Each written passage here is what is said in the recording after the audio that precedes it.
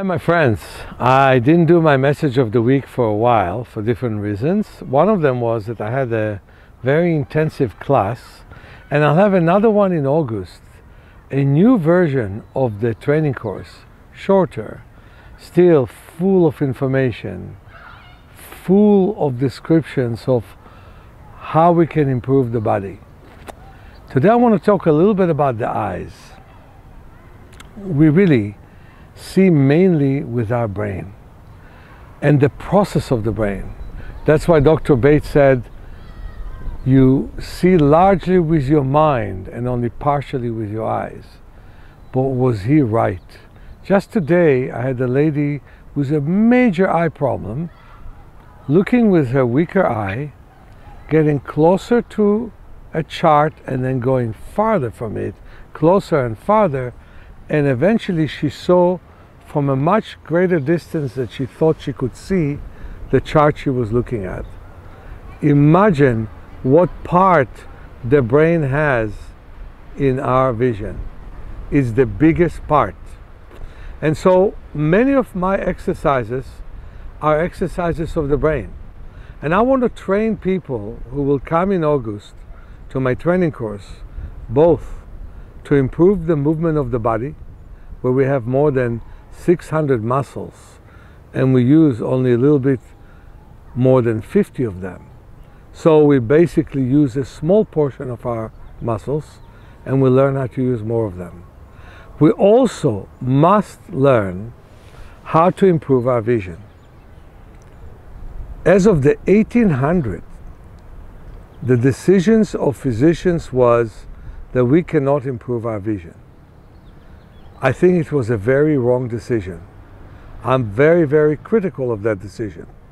I would have still been blind, as I was born with cataract and was operated, if I would accept that decision for the rest of my life. And today I drive, I enjoy walking, I enjoy reading sometimes. And so that decision was made by few people, and everybody took it as a beginning point. Everybody took it as a premise. And that premise is wrong, very wrong.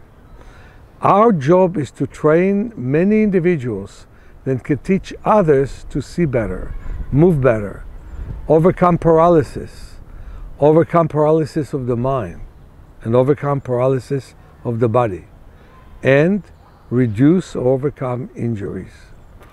For the eyes, we use many nice instruments. We have many instruments with which we can see better. The simplest of them is pinhole glasses. Most people, not all people, when they look through the pinhole glasses, see way better. They're so surprised because the light concentrates on the retina. And it's wonderful to observe the city, and it's wonderful to observe people, and you can even read better from near and from far. A wonderful other thing that we can do is have glasses of obstruction, where you look with your weaker eye at the world. And for some odd reasons, medicine decided after the age of 8, it makes no difference for your brain, but it does. You look at with your weaker eye at the world, and you slowly absorb it in. Then those people who see better with one eye will allow themselves to see with the pinhole glasses that I've shown before with their weaker eye. And that makes it more possible for them to see better with the eye and to unite between both. And there are several ways to unite between both. One is to put these two colors, and so as I look at a distance, I see the two colors at the same time. Some people can't, so we have them wave their hand near the color they cannot see. And then most people see the color in each opposite area because the eyes, then optic nerves are crossing in the center of the brain. Again, many people would see the green, which is in the left and the right side, and the yellow, which is in the right, in the left side, simply because of that crossing of the nerves. And there's so many other exercises that we do to unite between the eyes, to look at details, to improve the periphery, to create balance use between the eyes, and to look at details. And I've done it from a very young age. I'm doing this practice for 52 years already, and it's rewarding. And every day I see better. If you look at this chart, you can see that there are different colors here. The black you can see with the red, and the yellow you can see with the green. The black with the red, yellow with the green. You cannot see the black with the green, and you cannot see the yellow with the red.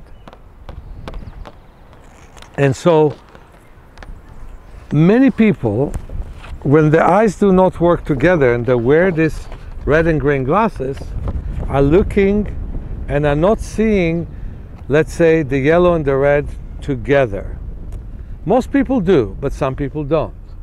And so we train people to start and look many different exercises. For example, if you cannot see the F while looking at the E, we get you to close your green eye, and then you will see the F. Then you open the eye, and after 10 times you would see the E and the F together. And so again, those are brain exercises.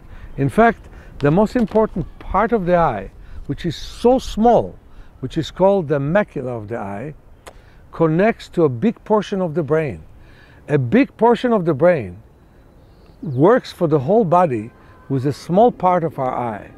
When you work on your eye, you affect your whole body. Vice versa. To improve the vision, you have to work on the body. Loosen it up, strengthen it, and bring more blood flow to your visual system. So when I'll be training people to work on others, I'll train them to teach others how to work with the brain in coordination with the body. Looking forward to see you again, Meir.